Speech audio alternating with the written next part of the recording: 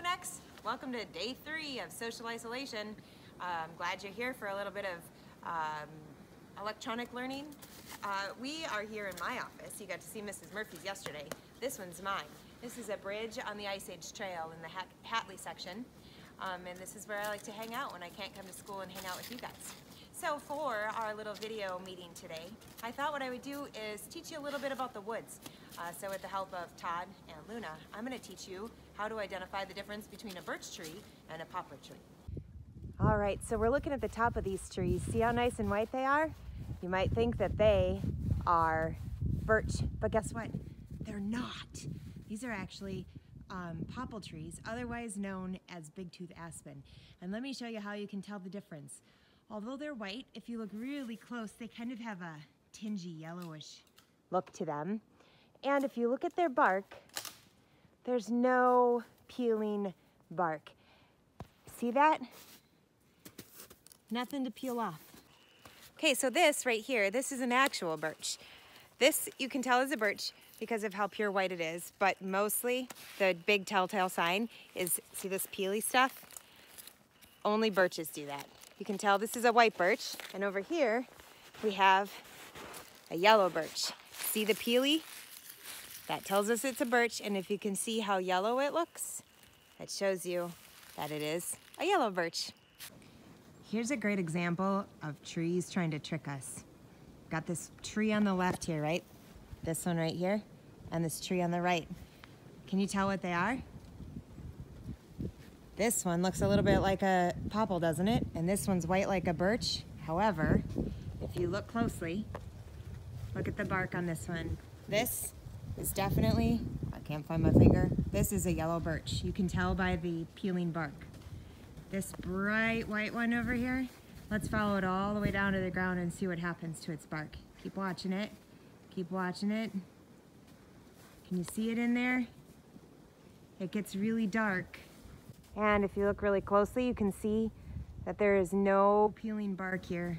It looks white like a birch, but that is just a tricky popple. As long as we're talking about the bark on a birch tree, let's talk about one more thing. See this picture? That black spot that you see there is a spot where this tree has been girdled. What that means is someone came along and they peeled the bark off of the tree all the way around it. When that happens, it kills the tree. What the birch tree does is it uses the bark to deliver the nutrients from the roots. Remember how we learned about what happens in the root cells through osmosis? All of those nutrients get sucked up through the roots, and the tree uses the bark to deliver the nutrients and the water to the upper part of the tree.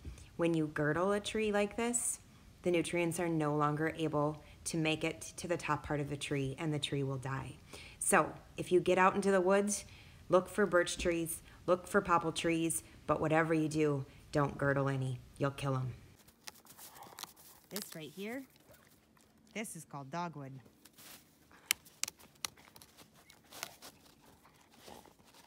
Another tree identification for you. Oh, there's Todd. Say hi.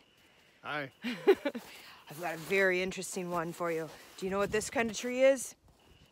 It's a dead one. Okay, so here's another tree I just had to share with you. Can you tell what kind of tree it is? Ah, see the peel and bark? It is a birch. It's a white birch. But here's what's really cool about this white birch. Check out its base. Isn't that cool? So you know why that happens? What happened is, a long time ago, there was a stump here. And the birch seed landed on this stump and grew. They call them nursery stumps. Luna would like to check it out. Luna, do you approve? Okay, can you move? Because I'm trying to teach the kids something. Good girl. So the nursery stump provides nutrients for this birch tree as it was growing. As it grew, the birch roots, Luna is helpful. The birch roots encircled the stump, and then over time, the stump rotted away, leaving this hole here. You can even see parts of the stump still in here. Isn't that cool?